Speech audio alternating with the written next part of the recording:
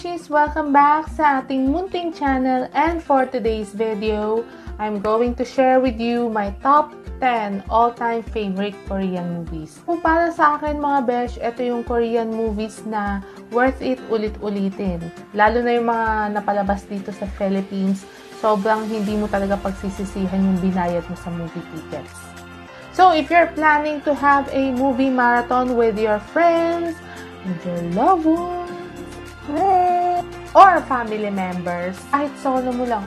Pareho tayo, besh. And you might want to add this movie sa inyong list if hindi nyo pa sila napapanood. So, let's get started! So, for number 10, Ayusin ko muna yung bangso.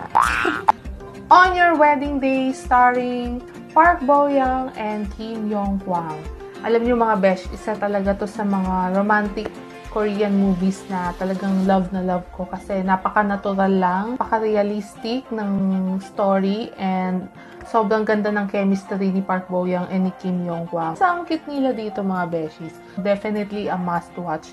Actually, pinalabas siya dito sa Philippines and napanood ko siya sa sinihan talaga. Maganda, promise. This movie, I will give 8.5 over 10. So, for number 9, we have Be With You, starring Son Ye-jin and So Ji-soo. Itong movie na to, mga besh, sobrang ganda ng twist. As in, alam mo, ipapaniwalain ka sa umpisa ng story na ganito ang setup, pero habang pinapanood mo siya, marirealize mo, ganun pala yung nangyari. So, my whole life is a lie. Definitely, a tearjerker talaga siya. So, handa nyo na yung tissue nyo. And, my ratings, 8.5 over 10. So, we're down to number 8. It's Along with the Gods 1 and 2. Starring Cha Tae-yoon, Kim Yang-gi, Joo Ji-hoon, Kim Dong-wook, and Ma Dong-seok. So, for this movie, nagustuhan ko siya kasi mahilig talaga ako sa may mga Grim Reapers. Kumbaga, possible natin siyang ma-experience yung mga afterlife, ganon. So, meron din siyang moral lessons. My ratings, 9 over 10. For number 7, isa to sa mga romantic comedy films na nagustuhan ko talaga and inulit-ulit ko. 200 Pounds Beauty, starring Kim A-jung. Siguro mga 3 times ko siyang napanood. 3 or 4 times, ganon. Sobrang ganda talaga nung plot nung story nito, and nagtatakal siya about a fat girl na kumbaga may insecurities sa katawan. We're living in a world na sobrang judgmental kasi ng mga tao. Kumbaga nagbe-base sa physical appearance. So ayun, nagkaroon siya ng transformation dito, and yun, the rest is history. So, panoorin nyo na lang kung hindi nyo pa ito napapanood. Definitely a must-watch talaga. My ratings for this movie is also 8.5. So, for number 6, ito, latest movie lang to, alam ko. So, it's The Person in Me or The Dude in Me, starring B1A First Jin Young, Park Sung-won, and Ramir. Na-showcase talaga yung acting skills ni Jin Young dito. Talagang lumevel siya. Hindi siya nagpahuli dito. And the story, syempre, sobrang funny, sobrang kakaiba talaga. Parang bihira pa to sa Korean movies sa yung mga body switching, gano'n. Pero meron ding mga ibang movies na may ganitong theme. Pero mas nagustuhan ko to. And sobrang funny niya dito, best. Hanggang ngayon, nakaka-receive pa rin siya ng good comments and recognition, lalo na sa Japan. Kung bibigyan ko to ng ratings, 9 over 10. For number 5, it's The Flu. The Flu starring Jang Hyuk and Soo A. Meron tayong kababayan na nandito, and malaki yung role niya dito, besh. Talagang, kumbaga, parang siya yung susi. Ano, kung hindi nyo pa napapanood ito, definitely a must-watch talaga.